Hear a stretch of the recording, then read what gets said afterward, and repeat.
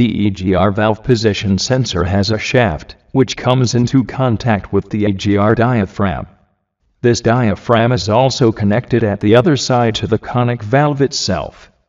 As carbon deposits raise the level of the conic valve, the diaphragm also changes position, and so does the sensor's signal output.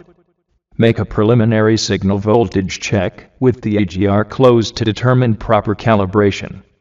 A raised EGR diaphragm caused by carbon deposits are common. Clean the EGR valve if necessary and then recheck further. Using a hand vacuum pump, apply a steady increasing vacuum and observe for correct voltage change using an oscilloscope or graphing meter. Pay close attention to any sudden drops in signal voltage.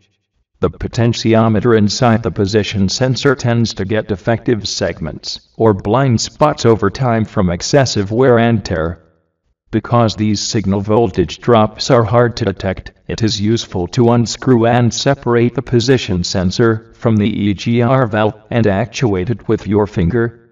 This allows better control of the sensor's shaft, and therefore, of the output voltage.